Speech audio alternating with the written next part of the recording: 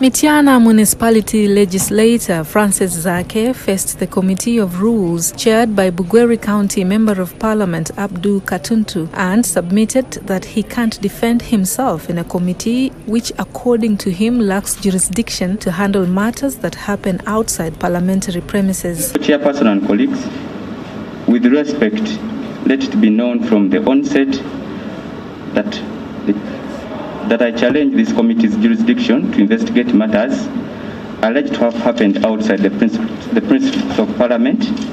As such, I am here only out of respect I have for you, honourable colleagues, and this institution, but necessarily not to defend myself. Zaake has also noted that the alleged outburst on social media was provoked by the Deputy Speaker of Parliament, who mocked him over his torture. Until we get cruel remarks from government officials and security spokespersons asserting that I fake the torture.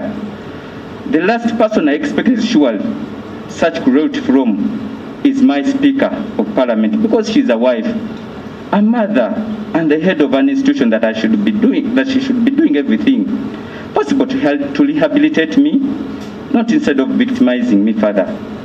If you were me, you would understand how hard it is for me to think that she should be the one appearing before this committee, Honorable Chair, but not me. Nevertheless, I forgive her. Zaake has also questioned committee proceedings because the case was already decided by Parliament, he says, since his security detail as a Commissioner of Parliament was withdrawn without any explanation. I was already found guilty of these allegations even before the matter first came up on the floor of Parliament.